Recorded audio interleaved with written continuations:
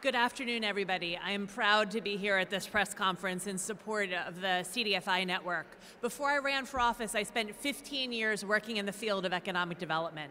And so some of the folks who are here today, these are faces of folks who I've worked with for a long time, even before I got to the legislature. These are organizations that know how to deploy capital to our smallest businesses and our Main Street businesses, our women-owned businesses and our minority-owned businesses. These are the organizations who've been doing this work for a very long time, and yet when the pandemic hit and when we had an urgent need to get capital into the hands of our Pennsylvania businesses who needed it most, these are the folks who sprang into action. And in a very short time, they were able to deploy almost $250 million to almost 15,000 Pennsylvania small businesses. Let's give them a hand for that. When the businesses in my district in Delaware County were struggling, I called Jim Burnett and asked if he would do an online workshop to help businesses in my community understand how to apply for the grant money that the state had at the time.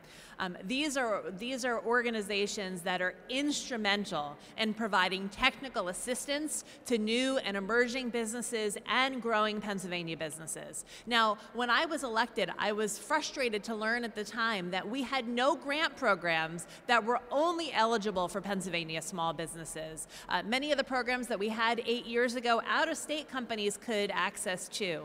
But the businesses that these folks serve, they are the job creators, especially now in this economy. We know that when money is spent at a locally owned independent business here in Pennsylvania, 3 times as much money circulates in the local economy. That's because they hire the folks down the street. It's because they use a locally owned print house. It's because they have local accountants. And so when we are investing money in these businesses and deploying it through community development financial institutions, this money is hitting the ground in exactly the way that we need.